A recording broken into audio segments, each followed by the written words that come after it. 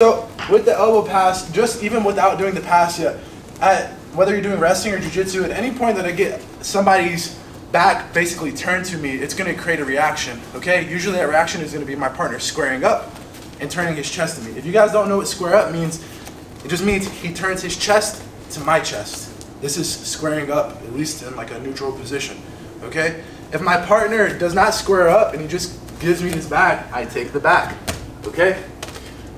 So when I'm doing this elbow pass, there's a lot of reaction. So reaction number one, my partner does not square up. Boom, I passed, I've grabbed that leg, and a lot of us talked about, I get him here, okay? I really want to be careful about getting my head to the outside, unless I'm Daniel Cormier and I can just lift him all the way up and slam him, but we can't really do that in jiu-jitsu. So once you guys get that leg, try to keep your ear on the inside. We're not going to go over that single leg too much right now. We're just going to kind of play with the idea of chasing as he squares up. So I come here, my partner's squaring up, and now we're gonna chase the second leg, okay? Before we get back to the video, guys, if you're enjoying this video and you wanna support me and you wanna learn more, you can click the link above, it's gonna pop up, or go to brandonreed3x.com/store to find any of my takedown for BJJ instructionals. You can also go to brandonreed3x.com/email to join my daily email list where I give tips and tricks about wrestling, jiu-jitsu, and kind of just do a daily journal so I can share with you guys like what's going through my mind. Anyways, guys, let's get back to the video.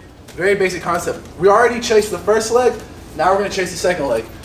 Again, I come through, I turn, my partner squares up, and now I'm chasing the second leg. I'm almost like ramming my head into my partner, and that makes the leg really light, okay? I'm not like using my arms. I go this side. So very slowly, I move, I turn, my partner squares up, and now my head is gonna punch immediately into Jad's chest, and I'm gonna grab that leg, and I'm gonna put all the weight onto his back foot. You see how I made him hop? What I don't wanna do is when I get there, I don't wanna just like lift with my back, because maybe I'm successful the first attempt, but if we're doing that for the period of match, for 5 matches in a tournament, we're just gonna be wearing our back out, so it's not really a good habit. So, I turn, I go, he squares up. Once he squares up, I'm taking my head into his chest and I'm making him hop on that back foot. This side, turn.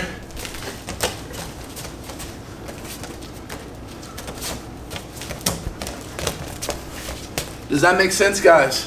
So you gotta be a good partner. Please don't do this. So pass my elbow. That's called being a horrible partner, okay? Yeah, he should kick you, okay? When your partner passes your elbow, square up for them, okay? That way they can go ahead and run you on that back foot. You guys got it? Let's be loose too. All right, dudes, let's do it on 3. 1, 2, 3.